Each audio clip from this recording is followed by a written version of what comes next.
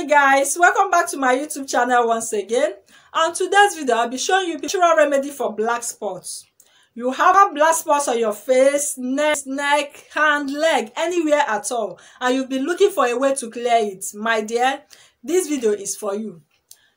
As you are watching this video, do not forget to subscribe to this YouTube channel and also click on notification bell so that you'll be getting notification anytime I post a new video.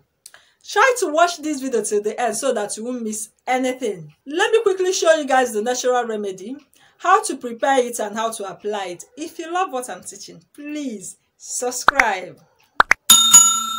This video will be needing tomato. You can see it. We'll be needing tomato. Cut the tomato. See what I have here. Turmeric powder.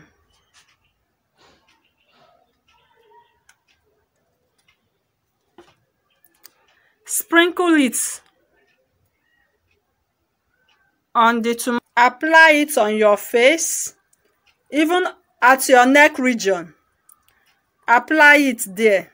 You have to leave it to stay on your face for like 20 minutes, 15 to 20 minutes, and wash it off.